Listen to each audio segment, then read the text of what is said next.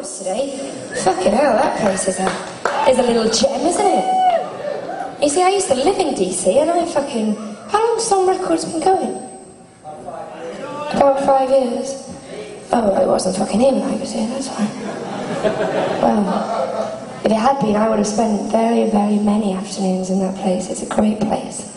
And it's great, you know, when you see these independent record stores. I know you guys all feel the same, because you lot buy all our fucking, all our shit.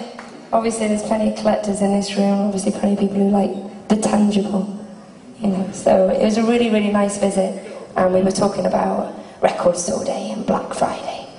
And I know some of you have been complaining that Cholla wasn't out in the US, and I know, we're sorry, but it is out on Black Friday. And... oh, nice. And it's actually on sale over there as well, but I don't think we're meant to be selling it, but who gives a fuck? So that might, I don't even know if that's a different version. If any of you are like really Anaraki like me, that might be a different version, I'm not sure, don't quote me, but anyway. Beyond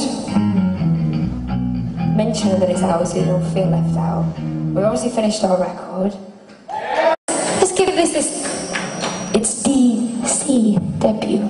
This is a track called Cholla.